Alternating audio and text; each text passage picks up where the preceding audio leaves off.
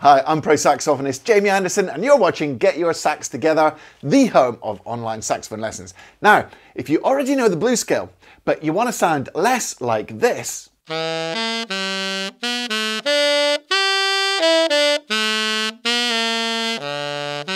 and more like this,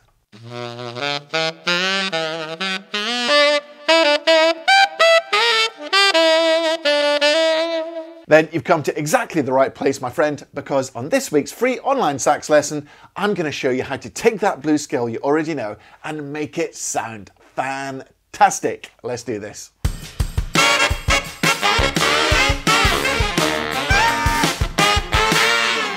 On Get Your Sax Together, it's my very passionate mission to help all of you solve those really gnarly problems like, I know the scale that this jazz educator has told me, let's say it's the blues scale, but why don't I sound like my heroes? That's the kind of question that I'm committed to trying to answer for you guys, and today I'm going to do just that. I'm going to show you why your blues scales aren't sounding great, maybe, and what you can do to make them sound fantastic, or even more fantastic than they already do. There's a fantastic PDF for today's lesson which has got all the musical examples written out that you're about to see, so just use the URL that you can see there or click the link in the description and you will get access to that free resource. Also, you can get access to my gift to you, which is a free 1-hour saxophone success masterclass where I run through all sorts of stuff about improvising, practicing, setting up your saxophone, and a whole bunch of other tips and tricks to really bring your playing on super fast. So that is the URL that you can see on screen now, or you can also click the link in the description. That's a 1-hour free lesson. So if you haven't checked that out, make sure you do, because it's absolutely wicked. All right, on with today's lesson. Let's have a look at this blues thing and see what's going wrong.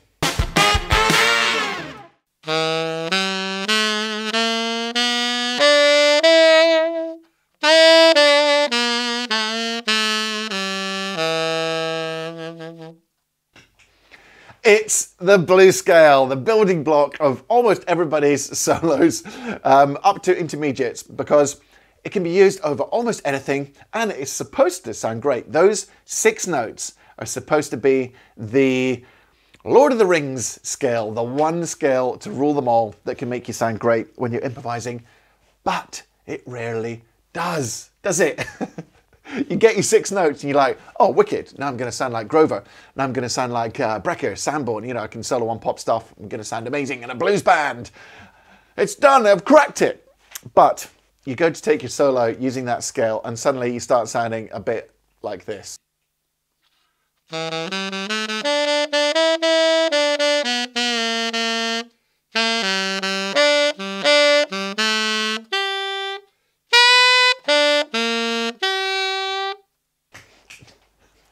And it's all a bit rubbish, isn't it? Why? Why is that? And I'll tell you why. It's because you haven't built up any language. You haven't built up any repertoire. You haven't learned any licks. You don't know how to phrase it properly to make these notes sound fantastic. So today, I'm going to show you the best way of sounding better using the blues scale. And what we're going to do is we're going to copy some people who already sound fantastic using the blues scale, and we're going to learn from them. Now, I have not spent a long time collecting these musical examples. It was literally just dip and mix. Dip and mix? What the hell's dip and mix? Pick and mix. I just went into the sweet shop of sax players and just picked out a few things. So I've picked out a Grover Washington lick from Just the Two of Us. I've picked out a Dave Sanborn lick from his tune Over and Over. And I've picked out a Lenny Pickett riff from the Tower of Power song Soul Vaccination. Why have I picked those players and why have I picked those songs? Because they sound wicked. That's why. Because all 3 of them sound absolutely wicked playing the blues scale. So it's just common sense, isn't it? You want to learn the blues scale, listen to people who sound wicked playing the blues scale and just copy it. It's as simple as that. Now, if you're going to come to me and say, yeah, okay, Jamie, fine, but I don't want to copy everybody. I want to be original. I want to be creative. I don't want to play somebody else's licks. I want to play music from my heart. Well, I'll say to you, 100% go ahead and do that. But the way to learn the language of this music is to emulate the people who sound fantastic doing it. Then you can make it your own. And when you do make it your own, you're going to sound that much better. I mean, feel free, go ahead, play any notes you want on the blues scale. And if you like the result, yes, well done. But if you want to sound a bit more authentic and you want to sound more convincing and you want to sound like you really know what you're doing, then this is the way to do it. So without further ado, let's get into this process. Now what we're going to do, we're going to take a lick, we're going to learn what the notes are, we're going to then transpose it into one key, okay, which is going to be concert E minor for the purposes of this video, F sharp minor for tenor. And then we're going to play a completely different backing track and try and work in these licks. Sound like a plan? All right, let's do it. First up, we have the one and only Grover Washington Jr. and his fantastic solo on the soul funk classic Just the Two of Us with Bill Withers.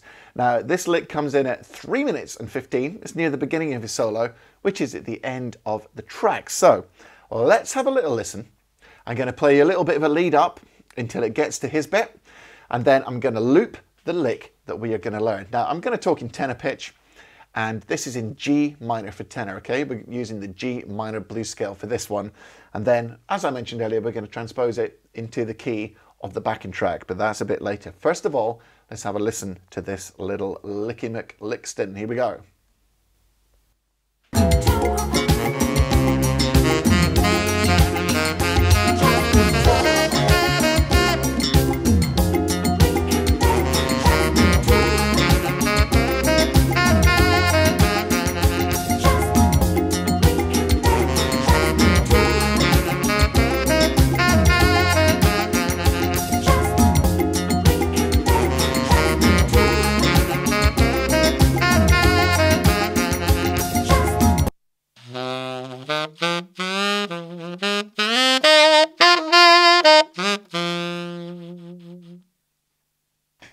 How good is that?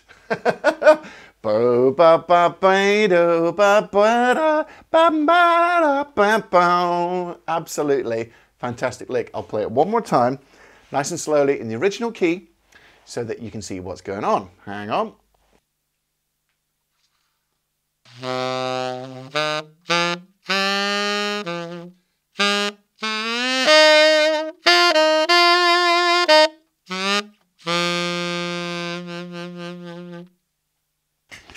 Now, one of the really cool things about the way he plays this is he uses the side D, the palm, like, you know, the palm key instead of middle D.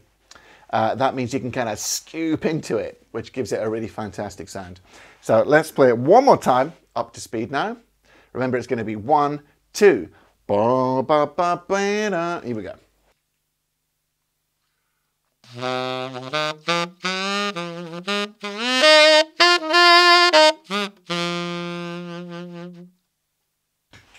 Now, are you paying attention? Because this is one of the most important things I'm going to say through this lesson. So prick your ears up.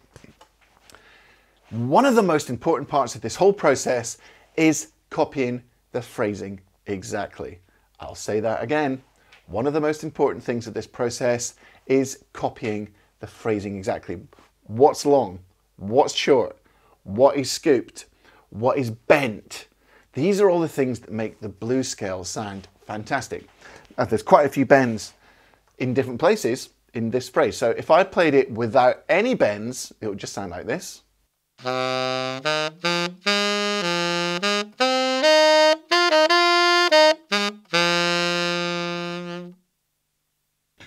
Which still sounds good. Don't get me wrong, that still sounds good. But with the bends, it transforms it.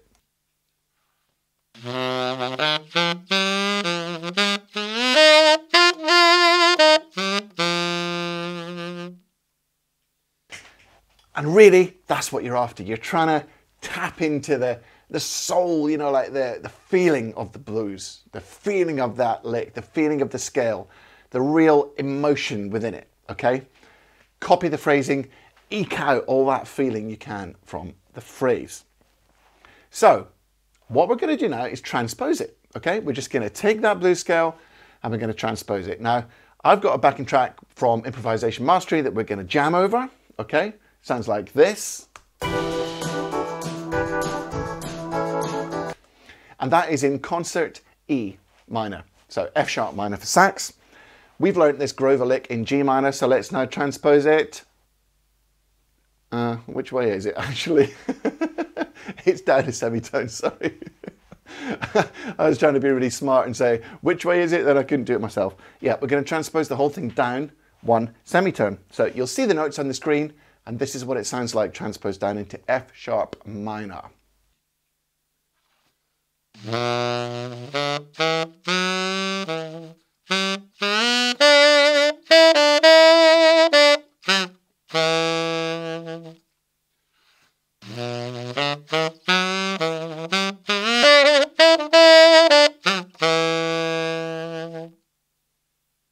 You can actually play this in the lower octave or the higher octave, and that's another part of the thing. You've got to work out what the best octave is for you. Whether it's an alto or tenor, that's going to be different, all right? As well as the phrasing, you need to copy that rhythm, baby. You need to get right in the groove, which is one of the reasons why you might not be sounding that great using the blues scale. It's got to be in the pocket. You got to copy it exactly, all right? Let's now see how this Grover Washington lick sounds over a completely different backing track. Here we go.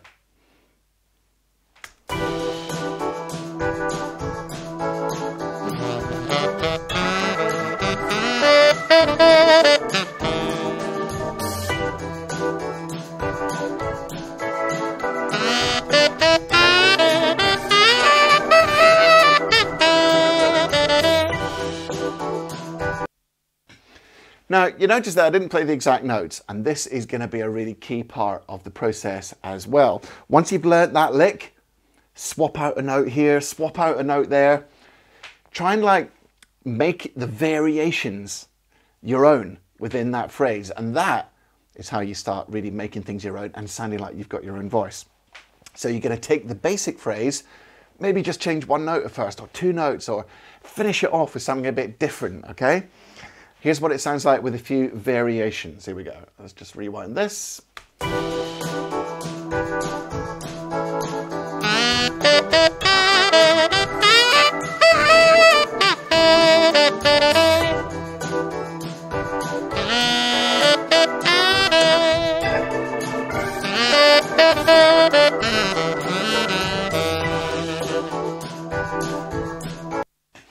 So I'm sure you get the idea. You can work with what you've got and work it around the phrase that you've already learned. Fantastic. Let's now move on to our second musical nugget that we're going to work on.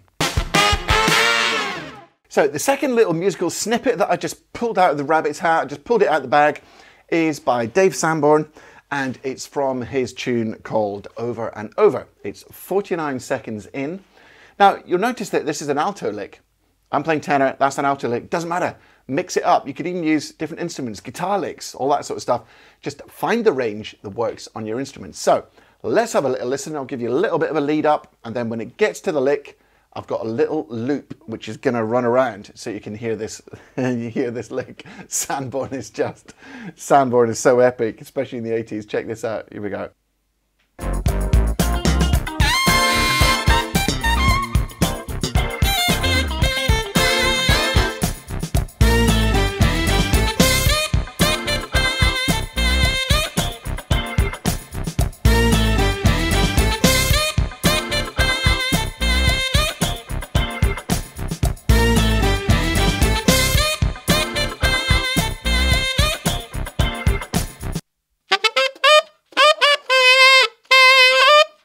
So let's have a little listen to that Sanborn lick. And again, you'll notice the longs, the shorts, the bends, the scoops, the rhythm, the punch. You've got to get it all. Here's what it sounds like, nice and slowly. Now this is in, now there's an interesting point here, which I'm going to get to in a sec. This is in D major. It's the D major blues scale for tenor. And I'm going to tell you all about how you can mix up major and minor blues scales right after this. So Here's what it sounds like, nice and slow.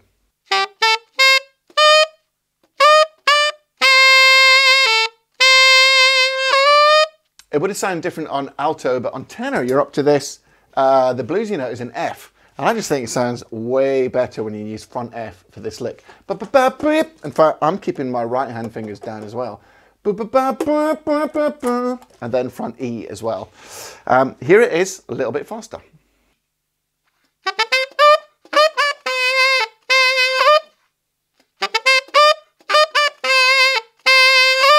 That is in D major. What's the relative minor of D major? Shout it out the screen. Relative minor of D major, please. Down 3 semitones. It's B minor. Well done. Right, so you can take any blues licks which are in a major key and you can put them in a minor key, a minor third down, and vice versa. For example, the Grover lick that we had before that was in G minor for tenor, that would also work in B flat major. So we're going to take this lick and let's just call it B minor instead of D major. Now we transpose it to the key we want, which is F sharp minor, and we're going to go down a fourth from B minor to F sharp minor. And here's what it sounds like.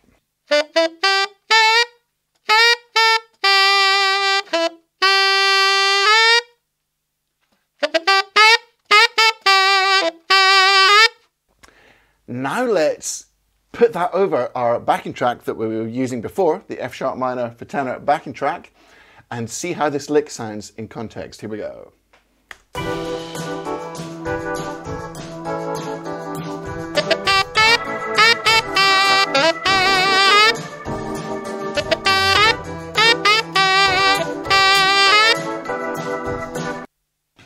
Now, because it's ending on that flattened fifth, the first variation I might consider is making the last note like a C sharp, or make the C that's in the middle into a C sharp. So instead of boo ba ba ba ba ba ba, we can go boo ba ba ba ba ba ba up to the C sharp. So let's see what that sounds like, starting to introduce these little variations to our lick.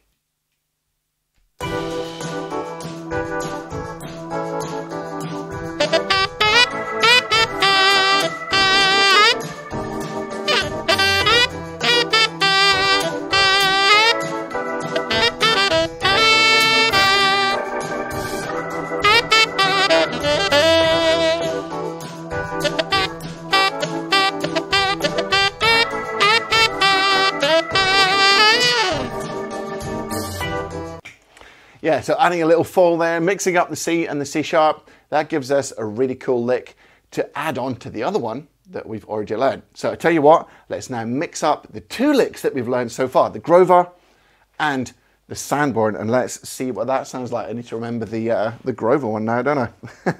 Here we go.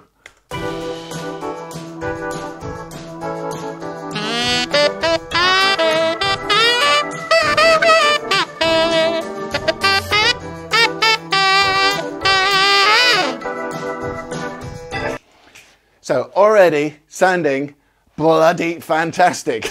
You see how this works? You're going to do this a bunch of times, and by the time you've done this 10, 20 times, oh my God, you're just going to sound so awesome on the blues scale. Let's learn one more, and then we'll start stitching all three licks together.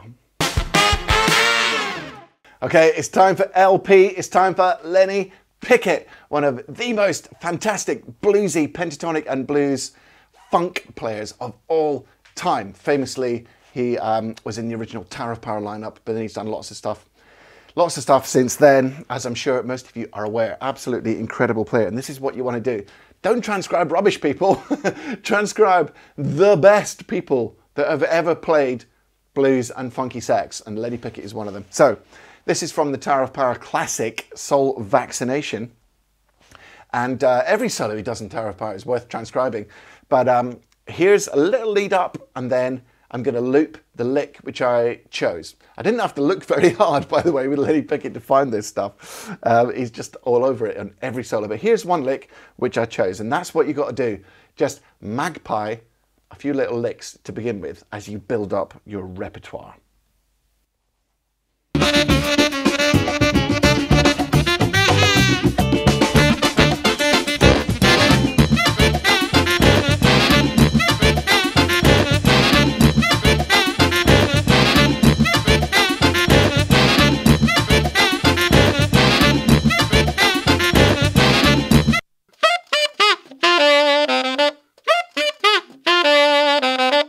what a classic lick. This is in E minor for sax, so concert D minor, E minor for tenor sax, I should say.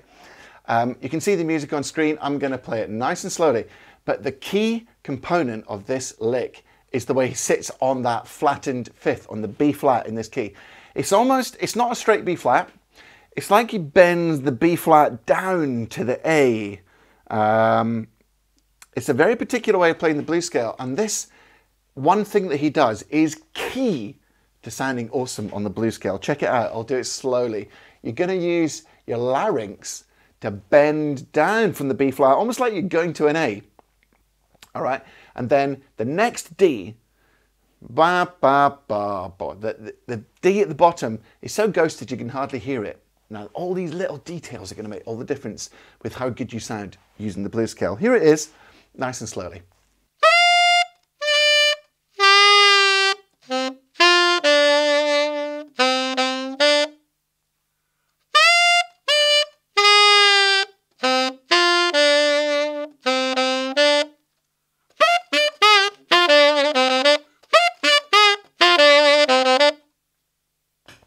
So that's how you're going to start sounding really fantastic. Now let's do the same thing. We're in E minor, we're going to F sharp minor to make it the same as this song we're playing, which is that backing track from Improvisation Mastery, which for those of you that have got the course is example 2.2.4, the second half, for those that are in the know.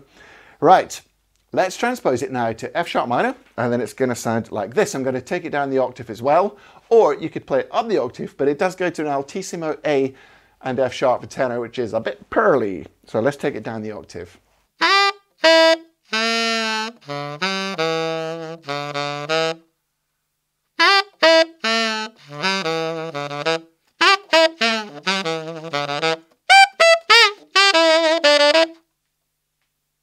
So that's what the lick sounds like. Let's throw it over the backing track and see what it sounds like. Bloody awesome, I want to bet.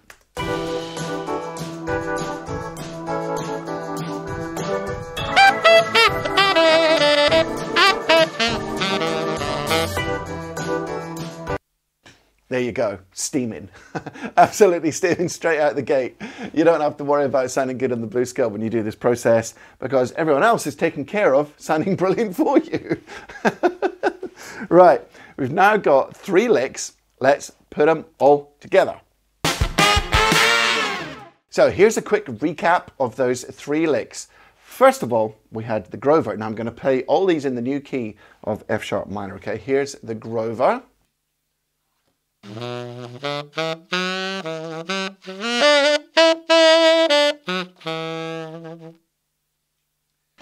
Then we had the Sanborn, sounds like this.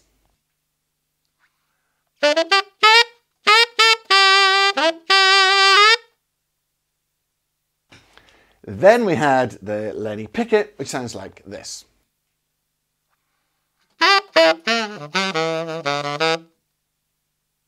So let's see if I can kind of keep them mostly in my head, throw them over the backing track, and then between them, use them as inspiration to create my own little phrases and licks. And you'll soon see how amazing it sounds. Right, here we go.